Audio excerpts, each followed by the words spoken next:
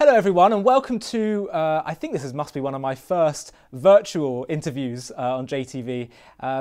Within a matter of a few weeks, our entire world, pretty much, the whole planet has been transformed through a series of government measures to encourage social distancing, avoid large gatherings, telling people to work from home where they can, and we're trying to follow all the guidelines and measures, but we still have to keep creating content. We still have to continue leading our lives, and we thought it'd be a good idea to invite some of our regular guests onto the program to talk about what's going on in the world. And we don't just have to talk about the coronavirus situation. We can talk about other topics as well. But I feel like you can't ignore such a significant moment in world history right now, and we feel it's important to discuss them, reflect on them, and see how we can make the most of the situation. So we're joined today by Rabbi Daniel Rowe, who is the executive director of AISH UK, which is a superb Jewish outreach organisation, which really touched my life actually in many, many ways, and really kind of helped to make me the kind of person that I am today in terms of my Jewish values. So extremely grateful to AISH UK and all the work they do. Rabbi Rowe, thank you so much for joining us. It's a pleasure, thank you. And you're currently at home, I assume, working from home like everyone else. Yeah, socially isolating. Yeah. So tell me, what are your reflections on what's front and center of your mind right now in terms of what's going on? Well, I think front and center is definitely the people who really are struggling. There really are people who are in a health danger, either because of age or immunosuppressant systems or otherwise, or without realizing we're taking things like ibuprofen and might now be in more danger. There's people struggling in hospitals right now as we speak. There's also people struggling with social isolation. There's people economically struggling, and there's healthcare workers being overwhelmed as well. So there's a lot to put at the front of our mind. As well as that, I think we have to also be working a lot on calm. I'm telling a lot of people to, if you're in a basically roughly healthy situation, don't spend the whole day now following the news and social media. It's an environment of a lot of anxiety. Yeah, you'll go crazy. Anxiety, and I think we need to be voices and bastions of calm. And it's also at the same time an opportunity for a lot of good. There's a lot of people who need us, who we can be reaching out to and helping, even from behind screens. And we spoke about social isolation. It doesn't have to be social isolation. It's physical isolation. We can be very much socially in touch with people who need us to be. And so there's a lot going on in all that. But those are some of the things right at the front of our minds here. And you actually made a Facebook post a couple of days ago talking about some of your reflections, and you listed some quite practical things actually to help people. And one of the things that I think is naturally going to happen right now is there's more potential for conflict right now, especially when it comes to family conflict. People are going to feel more on top of each other in their homes. And what are some of the most important things that you think are helpful for people, especially families, to help them to avoid getting into too much conflict when they're at home together? I think there's a few things. First of all, just the simplest is just let's start by being tolerant and aware that it is going to be difficult. One of the things we sometimes do is let's say as a parent, we're struggling and the whole thing's a struggle, and we start getting agitated and angry that we're failures. Let's understand that it's going to be tough. There's going to be times, depending on the size of the family and its natural dynamics and the length this goes on for and various other things, this could be difficult for people. And just accept that it won't always be perfect. I think one or two tips that are potentially valuable. One is to always try and be a giver in all relationships. If we've got 5 or 6 people in the same house as us, or 10 people in the same house as us, or whatever the number is, can we give a little bit of thought to something nice we can do for each one of them on a given day, right? Just think a little bit about others. Giving produces a better attitude within us, and it obviously makes others around us happy too. I would say, second of all, remembering to give to ourselves. I don't know if I'm up to second or third, whatever number I'm up to, remembering to give to ourselves. If we're going to be in a stressful situation, taking a bit of time out once or twice a day, even for short periods of time, just to put ourselves in the right mind state will make us better givers for others. I think communication is absolutely key. And I'll give you an example. A standard situation, you might have one parent who's on an important call or meeting at 10:30 till 12:30. Maybe it's business, maybe it's a family member, another who expects to go out shopping at that particular moment, maybe for the family or maybe for somebody down the road who needs help. And you've got kids who expect to be in a class at that moment. It's a recipe for disaster. If people just literally sat the night before, went through the main highlights of the day and it worked it around, then one of them could have moved the meeting or the shopping or something, so that we don't run into these sorts of problems. When do we expect to be eating and doing different things? Those simple communication can alleviate a lot of these things. And the final thing is there's actually big advantages of all being at home.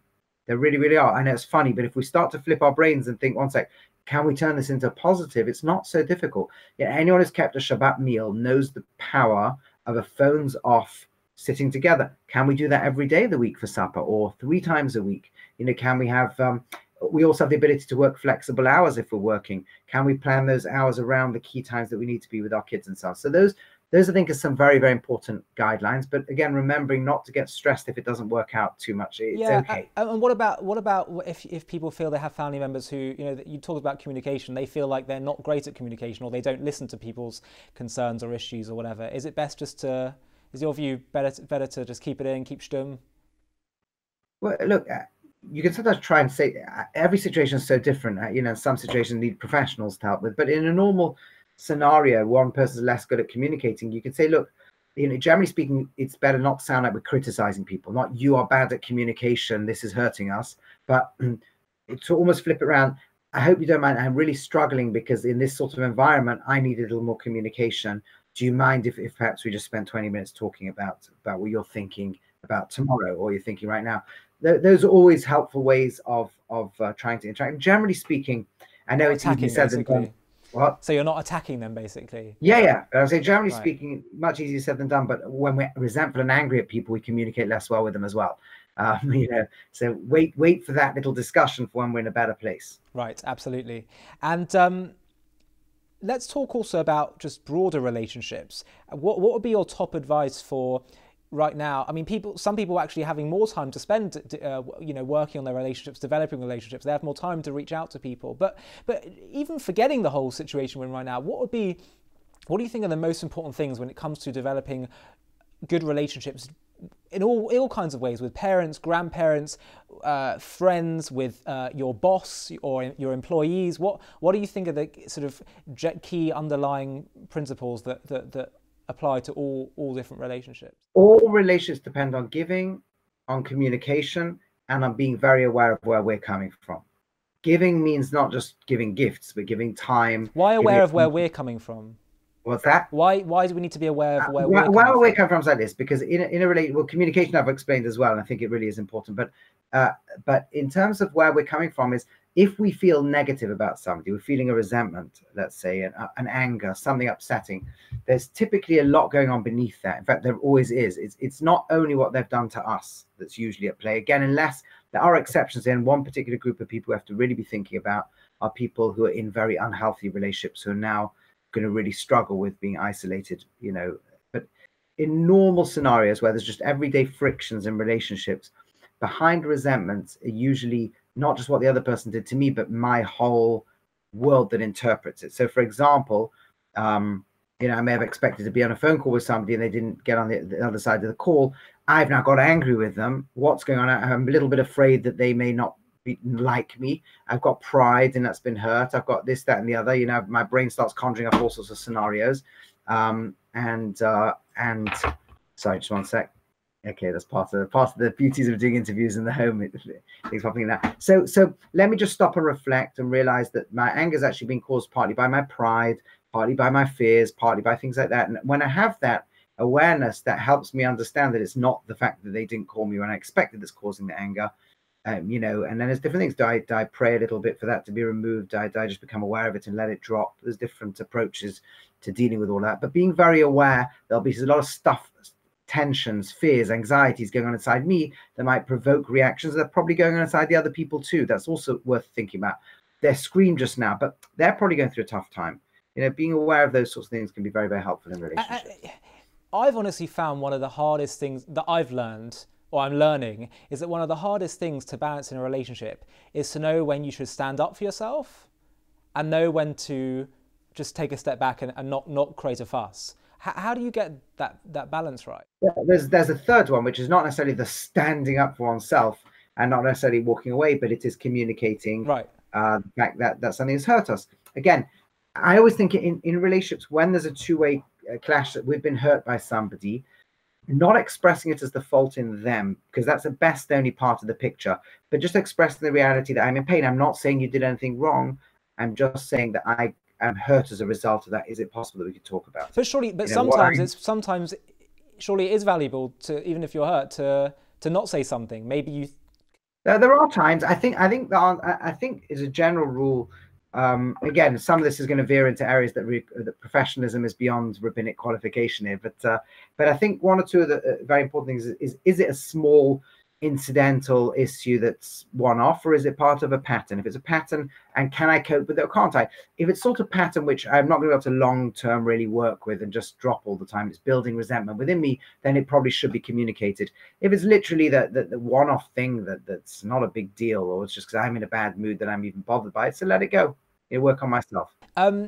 Something else that I've been thinking about recently, and I remember learning about this in school, that during the war, there was more of a sense of, in a sense, being more free to do things, and more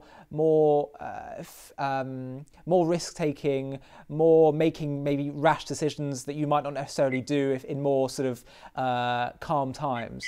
And I just wonder, during more challenging times, I'm not comparing right now what we're going through to the war, but during challenging times, sometimes there is a temptation to let go a little bit in a negative way, and only think about the short term and only live for today. And perhaps one example could be maybe people jumping into intimate relationships in order to perhaps to seek comfort or something like that. Is that wrong? Is it wrong to shift your mindset to one that's a little bit more short term, I mean, the example's an interesting example. You mean, do people have a tendency to be rash? It could be, and I think with all decisions, if they're going to have long-term consequences, we should always pause and hesitate and give some long-term thought to them. But in general, can people, let's ask a slightly different question, which is, can people be more adaptive in all sorts of areas of life? The answer is yes. We don't ever want a situation like this one to occur, but when it does occur, it breaks our routine, and it suddenly allows us the freedom to do things. And it's not going to be for very long before we all readjust to this. But in that little disruptive moment, we can break into new paradigms. Organizationally, individually, spiritually, on all sorts as families, we can suddenly start to think about new dynamics and new opportunities that the everyday routines until now have never given us permission to do. But do you hear what the point I'm making about that people... Can people be rash and jump into things? Absolutely, of course they can. Do people in anxious situations going to look for quick comforts? Yes, that can happen too. Are those comforts often long-term mistakes? Yeah, they can be. And again, that's why we should never really make decisions from fear, never make decisions from anger. Never make decisions unless we feel we're in a place, big long-term consequential decisions, unless we're in a place of well-being and calm, and able to use our God-given, very powerful brains to help analyze situations well. But you're saying that there's also a flip side, which is positive, which is that this could be a chance for people to make good decisions that they might not otherwise have done. When it's like this, if we've thought through life, what life's about, often we sort of wish we could do certain things. We wish we could take time to, a great example, somebody I was just speaking to today, always wanted to study Torah, right? They just wanted to go. They couldn't go to yeshiva. They couldn't, whatever it was. They didn't come from a very Jewishly knowledgeable background. And for them, yes, they're still working now, but they've got a lot less time commuting. There's a lot less stress at work, for better or for worse. There's a different type of, there's anxiety over their job, but their work is doing less work, and they've got more time on their hands now. So they're using this to study areas of Torah, learn to read Hebrew, things they wouldn't have done otherwise. Yes, opportunities to jump into things and do things that we wouldn't normally have done. Organizations that, like ourselves, that have been talking a lot about increasing the amount of online learning that we do, we just had to do it. So we've now done it in a very significant way, and we're actually learning with more people than a normal week would have been till now. So there's a lot of areas where people can move into new spaces, but I think there's an even deeper one, which is because it's a crisis that's going to pass. How long it lasts will depend on how deep and how long-term behavioral changes will take place. If it's a matter of weeks, we'll probably revert straight back and be happy to go back to offices and wherever. Right. If it's a matter of months, eventually the human will learn to prefer and work better in the environments we're in, and that will raise interesting questions about what the new social dynamics are. Like, will people seriously not be pressuring universities, for example? If we spend 3 months, students now learning online, will they not wake up one day and parents and governments and say, why is it so expensive to send our kids to the middle of England to meet the 7,245th best lecturer in the world, or 723rd best lecturer in the world, for 8 months or 6 months of a year, when we could just go online, have the best lecturer in the world, find a tutor? Why aren't universities all designed? Why isn't there just one big or central, 2 or 3 big central universities that each cost £500 a term, that every kid in Africa can get Harvard University? So those sorts of things will become realistic questions. But in the main, if it's going to be by the way, we may actually learn the opposite, that our need for being in all kinds of social variety of social experiences, and that it can't just work doing everything online. Yeah, I happen to think universities is a little ludicrous. They still exist. They should have been moved online long ago. It's a scam because it's not fair on every kid in Africa, every kid everywhere in the world. Forget in Africa, every deprived kid. Do you feel the same about Jewish learning? Everyone could have the world's best education. I really think that's something governments should look into. But that's separate from now. Do you feel the same about Jewish learning?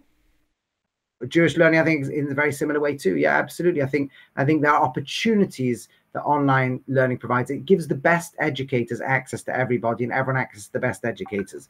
That's something which in the current models of you have to be in the same brick building as them, deprives most of the world of access to the best education.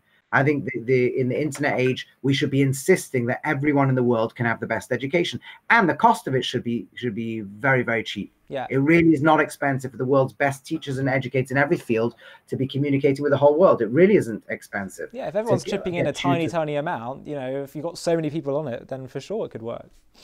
On what? There are plenty of platforms. Yeah. That's the smallest problem. Right. Governments can work around those. Right, governments can, yeah, absolutely. I will say something else which I think is also important, is that assuming it's a relatively short-term situation, the most innovative and important thing it can bring out within us is goodness. And there's a lot of innovation we can do in goodness. We've seen, again, a charity I'm very close to is GIFT. They work together with us in the building in Asia. We're a partner, a sister kind of organization. And you see what they've done, the amount of people volunteering now, and the amount of organizations calling, and different creative ways. Somebody can play guitar, teach somebody a guitar lesson. Somebody can run a free gym class for people who need. People can be calling older people. People can be delivering things to people. There's just going to be more and more creative ways that people can help one another. And that is something which I think really is something we should. These sorts of crises bring out greatness and offer us huge opportunities to help others, huge, in ways that we never thought we would. Absolutely.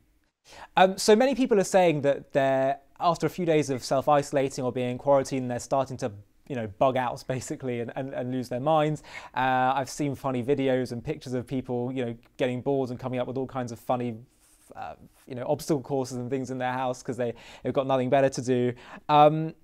Is it a good thing, in your view, to learn to be content being alone?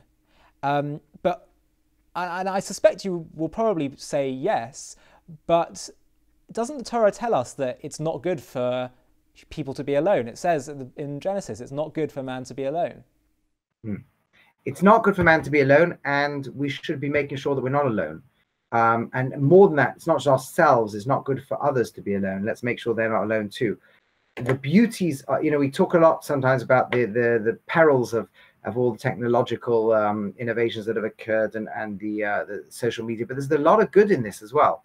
There really is. Had this crisis occurred 20 years ago, there were a lot more people alone. Yeah. We wouldn't be doing this right now 20 years ago. We wouldn't be doing this 20 years ago. Yeah, this interview right now, exactly. So, but so many people we can be daily in contact with, even a simpler device as a phone, but even more so with being able to see people on Zoom, on FaceTime, and so on. There's huge ability to not be in total isolation. And that I think is very, very important. It's, yes, you're 100% right. The Torah says, it's not good for man to be alone. Let's make sure that people out there don't need to be alone. Right. And when we need to reach out, let's make sure we're not alone. But but do you not think, is there a place for learning how to be comfortable being alone, being okay with yourself, with your own thoughts? I think there's a place for learning how not to have to run away. Part of the problem people learning to be alone is they're not dealing with the struggles that they're dealing with.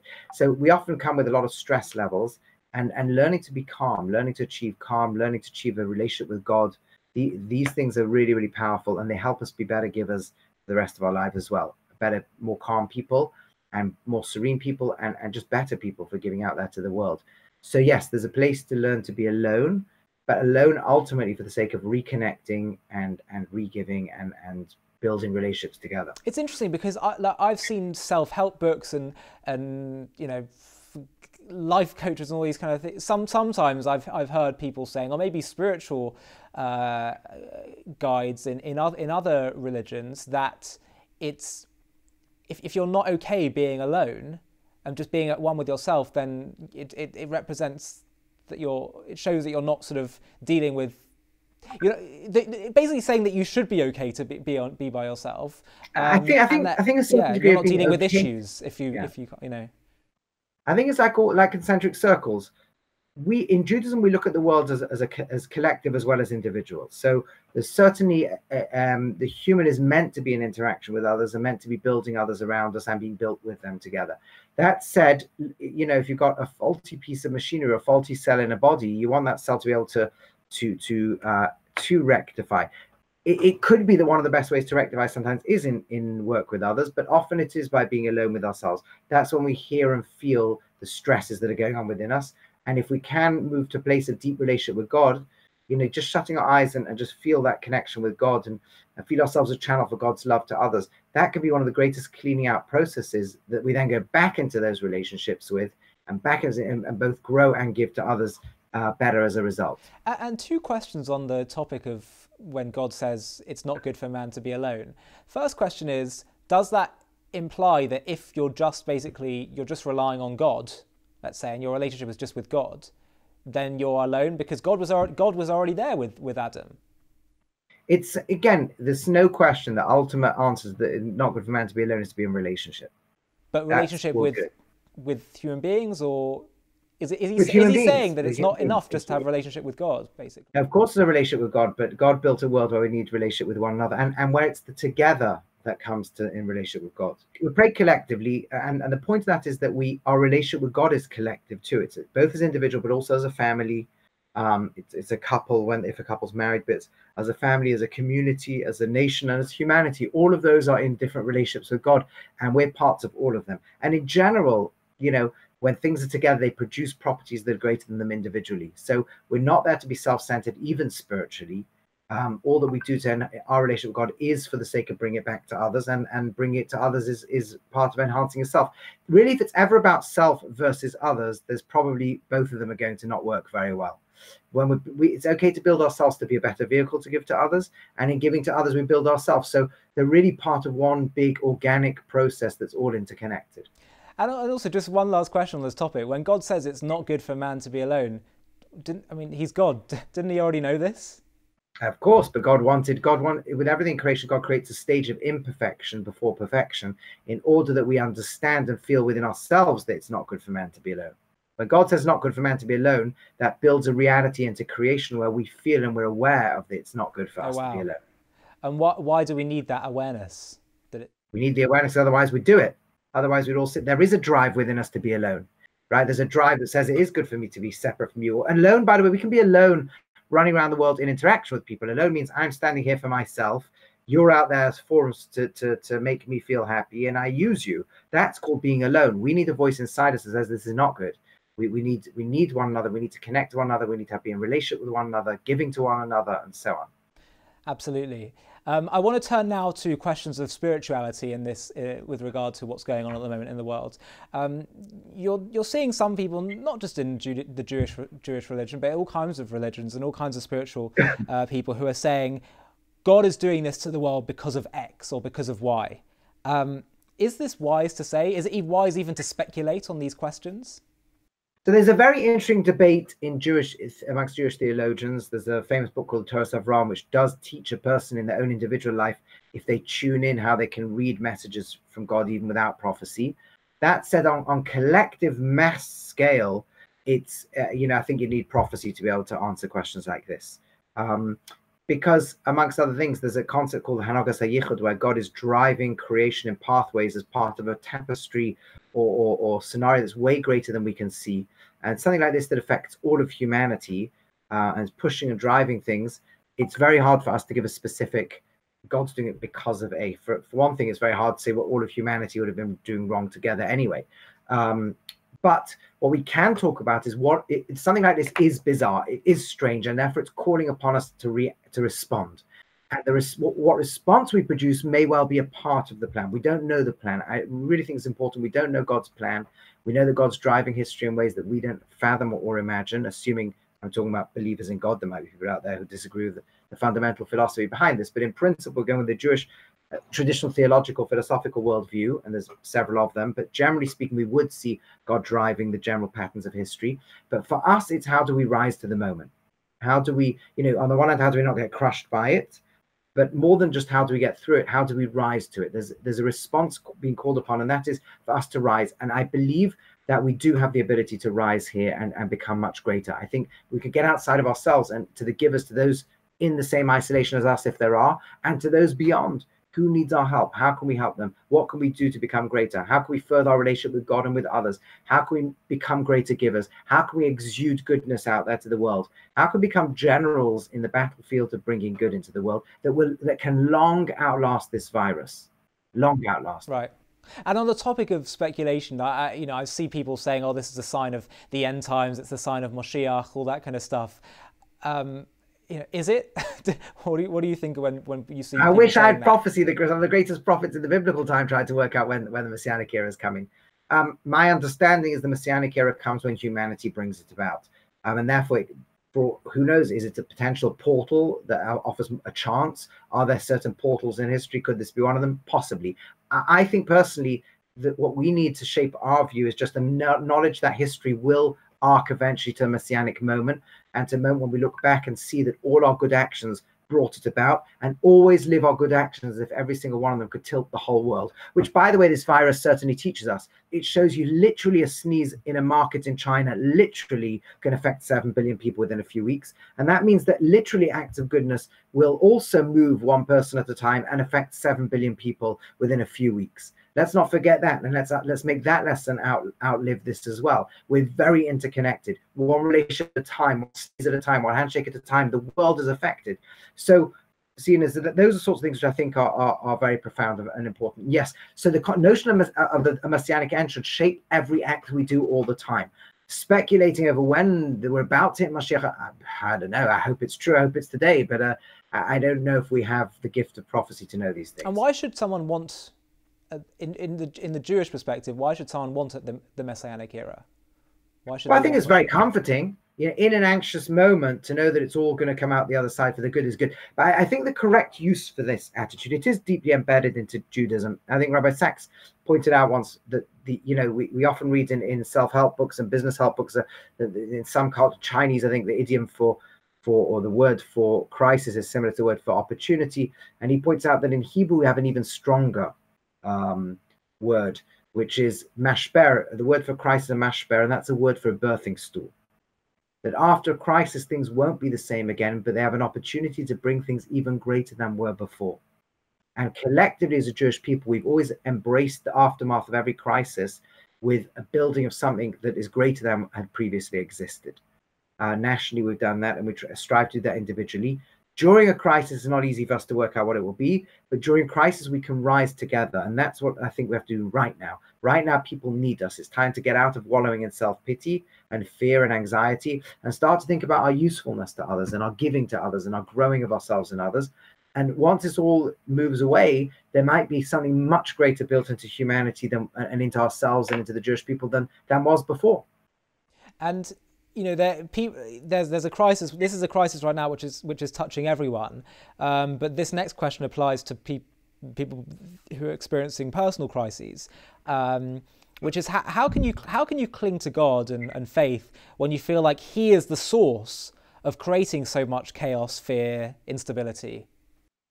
Well, we do not believe that God has made the world the way the world is meant to be. He created a world with opportunity. The whole point of the sin of Adam is we left that world, we entered this one, full of all sorts of things that are wrong. And really speaking, part of God and man together, but especially man, are meant to be bringing the world to perfection.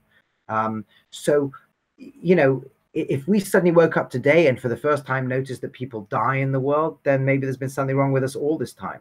What we never notice, that human beings die in massive numbers every single year from illnesses. Yes, we're meant to be outraged by that. We're meant to want this world the way it is now to end and get to a much better state. We're meant to do all we can to lift humanity to that state, the state of the Garden of Eden, the state of the oneness of the whole world, where we're one and we transcend our normal limits and connect to God. That's where we're heading to. That's what we're going to be doing. You know, there's no evil or no suffering being created by this virus that wasn't there before. There were people dying before every year from flus, from all sorts of things. But so you'll say, but how would jobs that, there might be a lot more economically right now. The illness might come health-wise, might be a lot more people at the same time. But how does that put you at ease? The world, and it's outrageous, was already there. But how does that put you at ease? You're going through a crisis, so you think, oh, we're not meant to be at ease. I think a lot of people look to theology to make them at ease.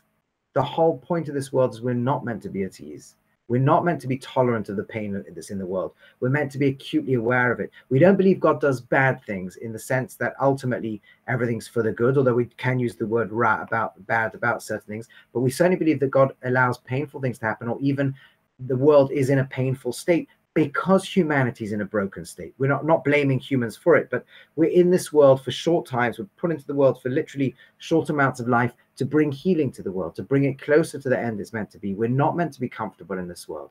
We're not meant to find it an easy world to be in, right? The Torah speaks, the rabbis speak about when Yaakov tried to rest at his old age, and God says, this is not time for resting. It's a world for being agitated, for seeing that it's painful, that others suffer in this world, and we should be doing something about it. Sometimes we can literally do something about it. We can literally give charity and heal poverty, or give education and heal ignorance, or give health and heal illness. Sometimes we can. And then on a deeper level, meant to be healing humanity in a spiritual sense and in a loving sense, bringing about the world to its perfected state. So no, we're not. It's not meant to be comforting. These aren't. I think the Jewish approach to evil is not comforting in the simple sense at all, because there's nothing simple or comfortable about this world. It is meant to be a world we wrestle with, a world we're uncomfortable with, and a world we're driven to change. Faith that in the end it's part of a big picture that will lead to goodness. Faith that I don't need to be the director of the world, God can be, and I'll just fulfill my role to the best of my ability. Well, faith from the anxiety isn't it? of facing the abyss of the fact that it could all go horribly wrong, not just from my perspective, but humanity could end or something like that. That's what faith offers us. It offers us a sense that behind the picture that we don't see is meaning, and behind the actions that we do that are good, that don't seem to change the world, really the world is tilting and changing, and they do have infinite significance. Isn't that comforting? If that comforts, then fantastic. But it should never comfort to the point where we don't feel pain from somebody else's suffering, or that we don't feel responsibility to make the world a better place. Well, let me ask you this. Is it insensitive, do you think, to talk about silver linings to this crisis, or indeed any crisis, when many people are suffering as a result of it? I think it depends to whom we're talking. Sensitivity, by definition, requires being sensitive to the person we're talking. If we're talking about somebody who's anxious over a relative whose health is seriously threatened, then I don't think it's the appropriate conversation to talk about the good things that are going to happen in the world, unless the specific individual is comforted in some way by it. That's the type of comfort that we are allowed to have, right? So I think we need to be sensitive to each situation. If we're talking to somebody who's just lost their job, or is afraid their business is about to collapse, now's probably not the time to necessarily. Some people it is helpful to talk about silver linings, but for others they just want a listening ear. They want someone they can call, someone they can talk to about it, and that's the right time. If somebody's just lost somebody, whether through corona or through any other illness, they can't sit shiver for them, they can't attend their own funeral, they want our ear at that moment. This is a time to listen and be caring and be there. But in general, for the majority of the world who are healthy and who will be coming through this, being calm and looking for the good is actually very important, not just for putting ourselves in a state of calm, but actually use this as a moment now to not just get through this, but to literally become better people, there's so many people who need us. Let's go out there and help them. There's so much opportunity for growth. Let's take it. I wouldn't even call those silver linings. Well, you can. I mean, it depends how you look at it, but they are things that are opportunities and needed. If we could do them, we'll help others be happy. So I think, and others have a better time. So I think it depends who we're talking to and in what context. There's contexts where talking about silver linings is very inappropriate. And a context where talking at all is inappropriate. Some contexts where listening is what we've got to do. Crying with somebody, being more of a proverbial shoulder when we can't be a physical one, and so on. And there's other, I've had phone calls with people at shivers, and it's difficult being in a shiver right now, sitting down on the ground, staring at a wall, Absolutely. not having been able necessarily to even go to the funeral. You know, there's a lot of things people are struggling with right now. There's health workers who could just appreciate a phone call, or reaching out to them. Are there ways we can help you? Or just, I just want you to know how much we appreciate the incredible self-sacrifice and the hard work you're doing right now. And so there's so many people that we can, so it depends on the conversation, depends on the person, depends on the situation. Absolutely. And I guess the same question, what about humor? You know, is there a place for humor during crisis? There is. And look, I think in general, I'm not so excited by things that are pumping out all over WhatsApp and all over Facebook. I'm not criticizing anyone who does them. I think a lot of people, they express anxiety in those ways. I think the problem with throwing something out to the masses, even if it's a nice warning, like or an opinion, we should be more isolating more, or humor. We do need to remember that on mass groups, there's going to be a lot of people experiencing different things. So we'll put humor out there where somebody is either is very afraid of their own health, they have a low immune system, or a relative of theirs who's now coughing, who's elderly, or a relative is asking them to come and visit, but they're not sure. And we're throwing humor might be inappropriate. Even things like pushing people to isolate more, which is good on the one hand, but in a mass audience, there might be somebody out there who's literally going through emotional trauma, and we need to just realize that in groups, I'm not sure, again, I'm not, God forbid to criticize anyone who's doing this. The problem is whenever you give a message, somebody's not going to say, oh, look at them, they're doing something wrong. We're all learning this. We're really all in it together. We have to be tolerant of each other, but I think there's a place for humor. Of course there is. The human needs humor. That's a big part of what we are. And for the right person, it's the right thing. But again, we have to just it's to whatever extent we can be sensitive to the fact that it's not for everyone in every situation. There's a bit of I'm starting to see this online now, on Twitter as well, of people are starting to talk about blame, being able to point the finger. For example, at the Chinese government, there's talks of cover-ups, and could they have done something about this earlier on? I know we as Jews are so sensitive to this issue of scapegoating. And my question is, well, what about when sometimes actually the talking about blaming someone, they genuinely have done something wrong? Like, for example, we would point the finger, to make, not to compare in any way, but we would point the finger at Hitler. And in a sense, it's quite cathartic to do that. It's a very uncomfortable question for us to ask, but is there something cathartic or potentially pragmatic about being able to at least say, oh, okay, they did this. They're the ones that, that made this happen? Well, one of the reactions to every difficult situation is anger. We want it to end. We've got a primitive brain that says, hey, there's a threat, let's destroy the threat. That anger wants an outlet. And so therefore we go looking for who to blame. We can get angry at anyone from a doctor to God to a government to who knows what, to people who are not isolating enough, and all these kind of things. We can throw lots of anger in all directions. It's not usually very helpful. It's more helpful to just admit that we're anxious and that anxiety is normal, and that we can just try and understand to get ourselves into a space of calm. That said, I think it's certainly not the type of blame like blame for human-inflicted tragedy. That no human created this virus, as far as any of us can tell, right? This is not created by humans. The viruses have been sitting there in the natural world for a long time. We've been very blessed for the last 100 years not to have a dangerous pandemic like this one. And especially one with this, what makes it particularly complex is the silent incubation that allows it to spread en masse more than a cold or a flu or other things. So, or other coronaviruses.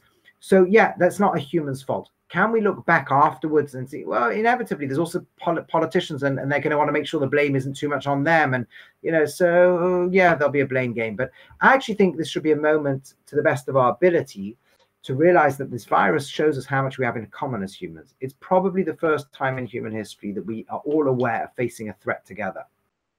We have faced threats together, but just not been aware of them in the past.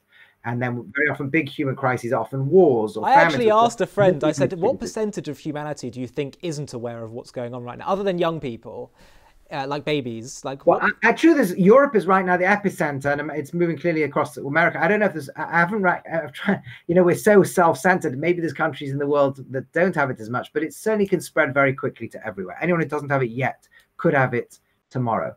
So it's something, and it's something where the solution is going to be there for all of us. The reason it's so dangerous is we all share the same bodies.